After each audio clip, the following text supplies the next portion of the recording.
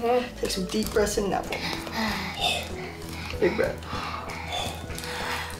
There you go, good job.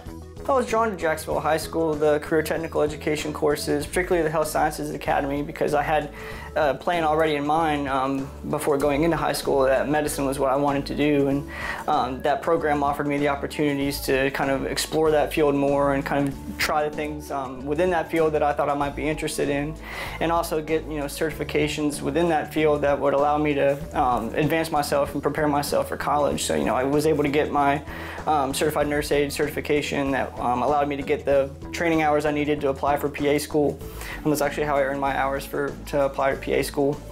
And I came out well ahead of the game as far as my background knowledge in anatomy, physiology, the inner workings of medical facilities, things that really prepared me to set up my forward path going forward in medicine. Several of my classmates in high school that weren't so sure about what they wanted to do, the career and technical education courses and health sciences kind of allowed them to explore that field and determine that that's what they wanted to do. And I know several of them now who are working in medicine that probably would have never have even thought to do that had it not been for the courses they took in high school.